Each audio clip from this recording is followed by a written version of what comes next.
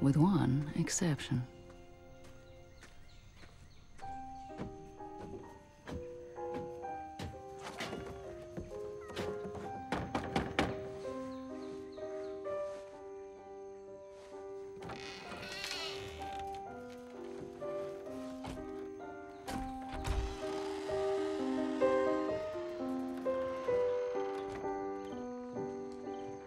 You must be Edward Bloom. How do you know? No one would come out here unless they're business. And no one would have business with me except for you. You're buying the town.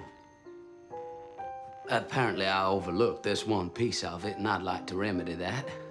You see, in order for the town to be preserved, the trust must own it in its entirety. So I've heard. Now, I'll offer you more than it's worth, and of course, you won't have to move. Nothing will change except the name on the deed. You have my word. Now, let me get this straight. You buy the swamp from me, but I'll stay in it.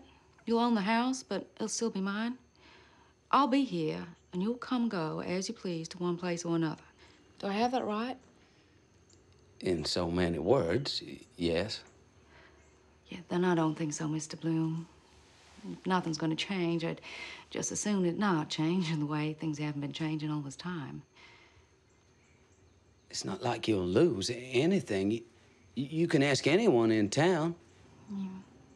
Why are you buying this land, Mr. Bloom? Some sort of midlife crisis? Instead of buying a convertible, you buy a town? Helping people makes me happy. I'm not convinced you should be happy. I'm sorry. Have I offended you? No. You did exactly what you promised. You came back. I was just expecting you sooner.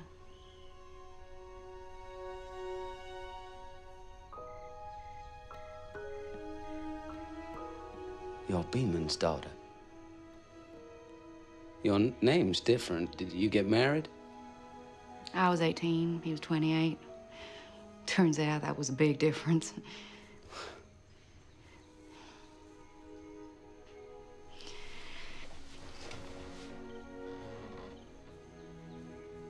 I won't be selling you this house, Mr. Bloom. I see. Well, thank you for your time.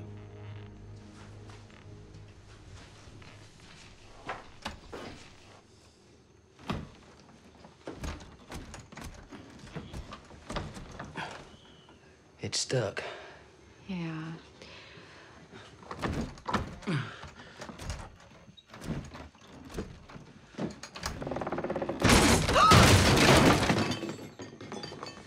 Oh, I'm so sorry. It's okay. Just leave it. No, I'll... Please, just go. But... Go. Most men in that situation would accept their failure and move on. But Edward was not like most men.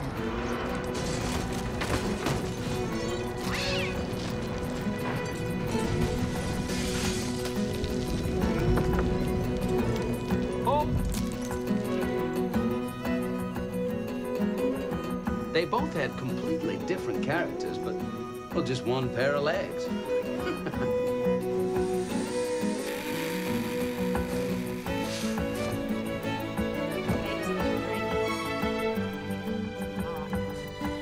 As the months passed, he found more and more things to fix, until the shack no longer resembled itself.